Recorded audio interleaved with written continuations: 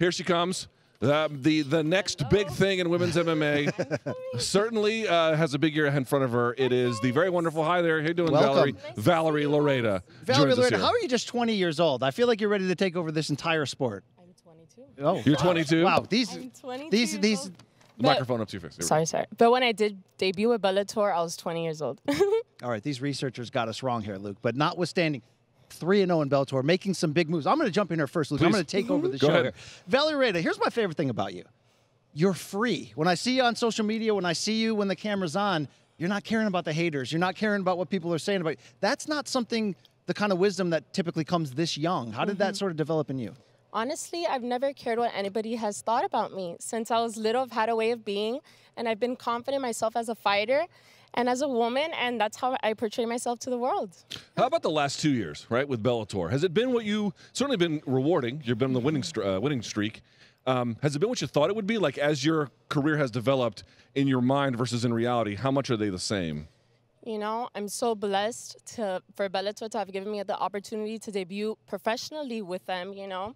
But I was always very confident in my skills, and I just said, whatever promotion just gives me just one opportunity, I promise you I'm going to make it worth it. So when Bellator signed me, I knew what I was capable of, and I knew what I was going to bring to the table, and everything that I've manifested in my head has come true. You know, every fight one by one, and I'm just really looking forward to growing as a fighter and continuing making those dreams happen that I have in my head, and just winning and winning and winning and just growing with the promotion.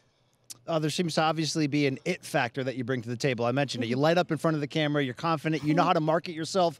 Is it hard, though, when you've only got 3 fights in? You've showed a lot of promise. You talk about, I need to establish myself as a legitimate world-class fighter, but you're probably going to be getting offers to do other things. How do you start navigating that so early? I mean, it's hard because I feel like people don't realize that I'm 22 and I have less experience than most women fighters that I'm fighting in the cage. So I get a lot of comments because of that. But I know that I'm doing everything patiently at the right time. You know, Bellator is building me up the right way, and I'm choosing good fights, and I'm fighting like fights that I know that I could handle. And, you know, I'm growing as a fighter myself. But yeah. Did the pandemic slow you down at all? The pandemic? It's been weird for everybody, right? Yes, I was training conditionally, and I didn't fight for like a year and a half. So I did have ring rust in this last fight. But I just stayed losing weight, and I stayed ready, you know, and as soon as the gym's open, I started training right away, and I took that fight in 3 weeks' notice, and I'm really happy with that performance. Speaking of which, when are you going to be back? As the first card Bellator has, I want to be back. Have you guys discussed an opponent, or like, you know, how far along on that path are you? My manager is the one who takes care of that. Honestly, I don't know, but I'm training with the best in the world in American Top Team. So I'm prepared for whoever they put in front of me, and I want to do another spectacular performance to bring up the year with Showtime and everything, and I know I'm going to do it. I'm going to make it happen. Iron sharpens iron. So the point you say about ATT, you're with one of the strongest teams in all of MMA. We see on Instagram, it's Joanna Jedrzejczyk next to you. Breaking the set. Don't worry. She's a powerful fighter. You know, Paige Van Zandt is there, Amanda Hebos, Amanda Nunes. What is that like? What type of advantage does that give you when there's so much greatness around you? You know, being with such experienced fighters, you know, they teach me so much, and they really have helped develop my career. And I ask so many questions. How do you deal with this? How do you deal with the pressure? How do you deal with the comments? And they've really helped guide me, you know.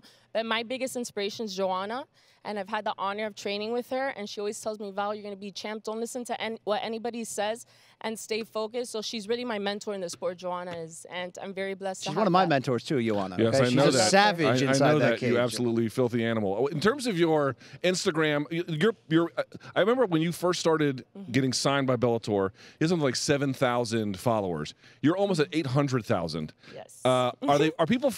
How are the DMs? Weird? Whoa, Friendly? whoa! This is a family show here. Yeah, I understand. I'm not asking to look at them. I'm just curious as to how people treat you. My DMs? Are they weird?